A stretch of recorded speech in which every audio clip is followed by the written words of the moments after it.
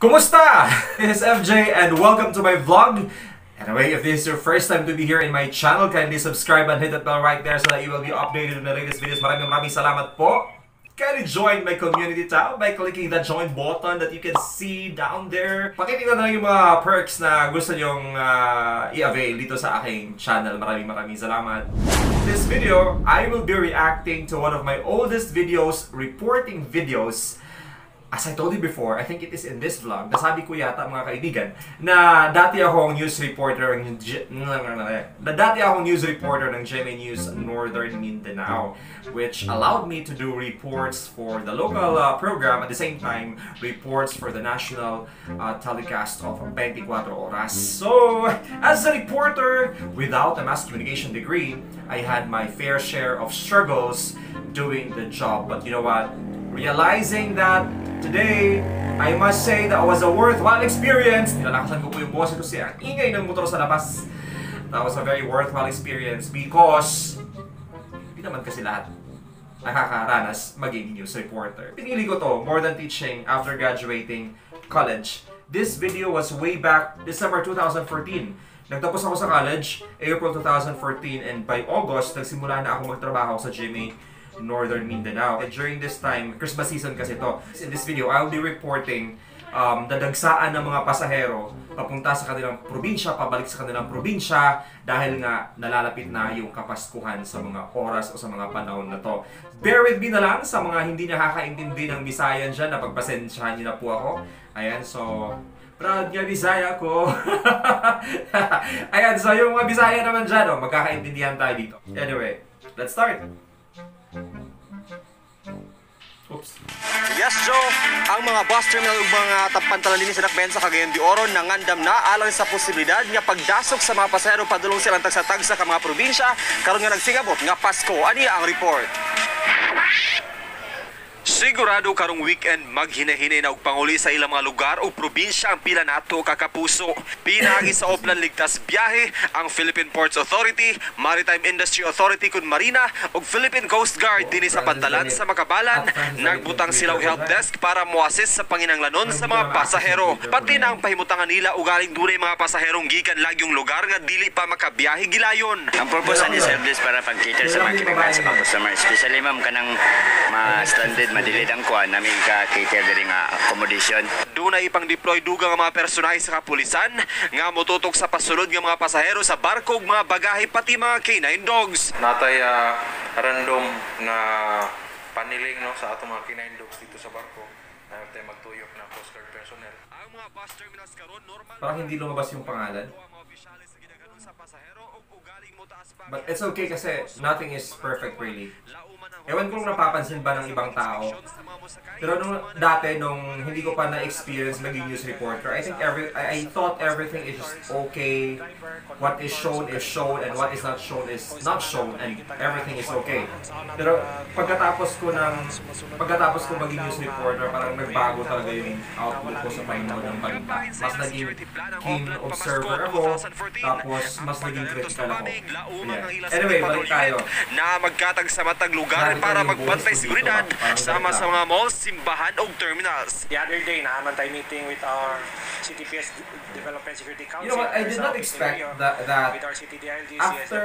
after my news reporting stint at GMA Northern Mindanao, of which that experience allowed me to meet these people such as this policeman, good policeman, Mr. Gonda. I did not expect that I will be able to work with his father. Teka lang, pause. I did not expect that I would be able to work with his father because his father was an instructor, college instructor at Southern Philippines College. Shout out to Southern Philippines College. And so natuwa lang ako. So parang, wow, sir, alam mo pala si Sir Gonda. I did not expect that na I will be able to work with Sir Gonda's father at SPC. Shout out to Sir Gonda, Mr. Gonda at SPC, one of the best colleagues in Southern Philippines College, because after my job in GMA before, I then started to do or to take teaching job such as my instructorship at Southern Philippines College. So pabalik na nga tayo dito sa reaction ko. Alam nyo guys, kung napapansin nyo, kahit blur yung video na to, may lapel ako dyan. Yung lapel nasa likod, tapos may parang headset or headphone ba dito sa tainga ko. Naririnig ko yung mga kaganapan sa loob ng studio. Naririnig ko, saan ba ako nakatingin? Hindi ko makita. Naririnig ko yung mga kaganapan sa loob ng studio. And with that, medyo distracting siya kasi in my front, minsan nasa harap ko, minsan naman nasa mga staff lang sa live point. Kasi may mga kasama ko dyan, mga engineers sila. Ayan, and mga technicians. So, parang kung mahirap talagang ilagay sa harapan ko yung monitor, yung TV, minsan nasa labas lang. Tapos sila yung nagbibigay ng cue, parang 3, 2, 1. Okay, start speaking. So, parang ganun. Ako naman, narinig ko dahil sa lapel, yung mga kaganapan sa loob ng station. So, parang you are watching on the TV, tapos you are listening, it is a little delayed dito sa lapel mo. So, parang medyo distracting yon. But then, yun nga, wala akong choice.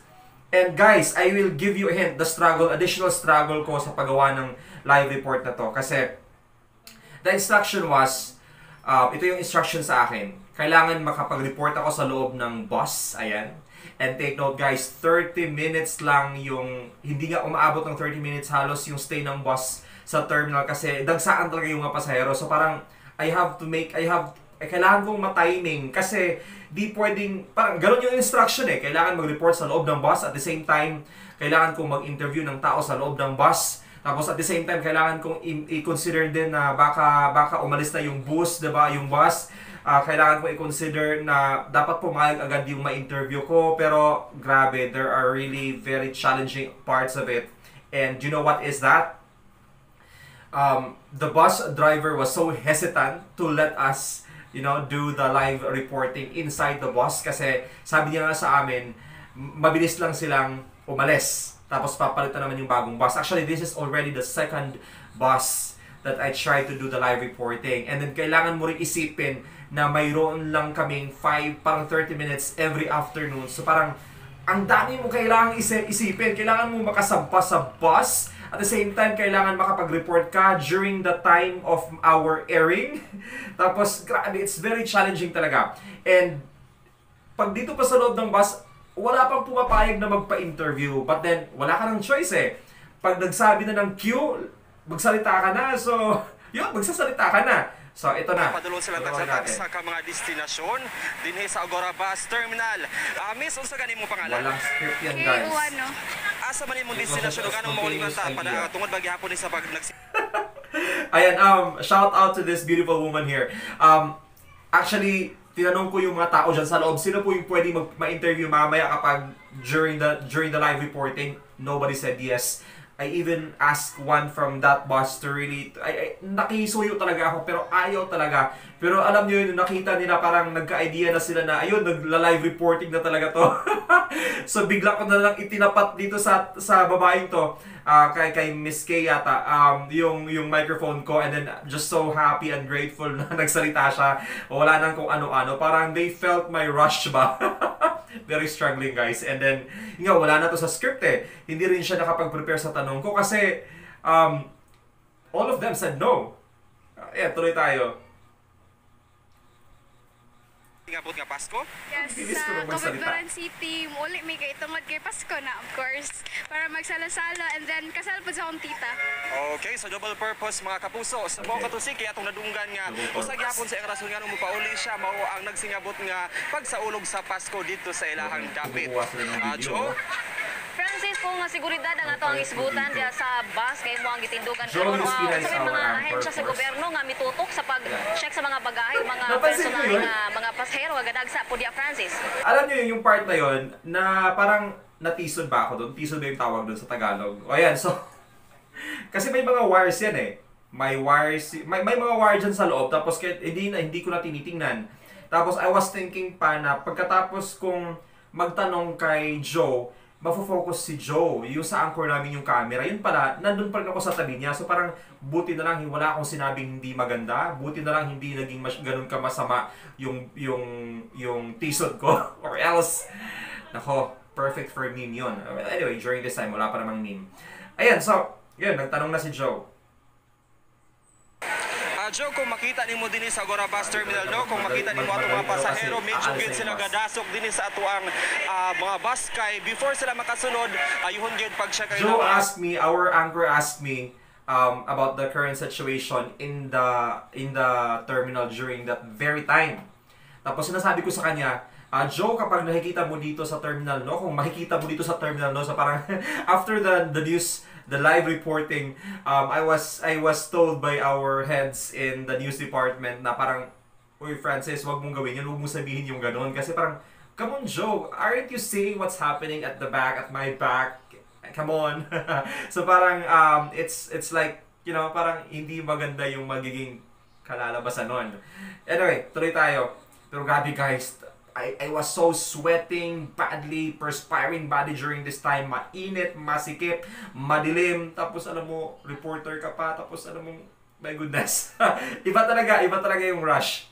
Okay. Bagahe, makakayon gid kita Joe nga ang security gipatuman gid dinhi sa Agora Bus Terminal. Dahan mga security guards aduna sa pipila ka mga pulis dinhi Joe. Amo kada pinakalitas mula gikan dinhi sa Agora Bus Terminal. Francis Damit nakatutok 24 oras. Okay, daghan kayong salamat kanimo Francis Damit. So that was one of my reporting videos way back. My news reporting stint days at GMA Northern Mindanao. Medyo nahirapan talaga ako sa coping with the working arrangement, with the working environment, with the job. Totally honestly, parang palagi at the back of my mind, I would ask myself, I would tell myself, tama ba tong ginawa ko? Tama ba yung pinasukan ko? The struggle is real! And then plus the fact that my mother would not have her peace of mind every time I would be sent outside the Cagayan de Oro for some critical topics and issues and, you know, stories. Grabe talaga yung struggle. But then, looking back from this time, I must say it was a very worthwhile experience. Hopefully, no, someone studying mass communication will be able to find this video, and I hope you are able to get some hints on the job, kung ano yung papasukan mo. Kindly comment down below whatever it is that you think about this video, and maraming salamat once again for joining me in this reaction video. Maraming salamat po. See you again in my next video. God bless. God bless you.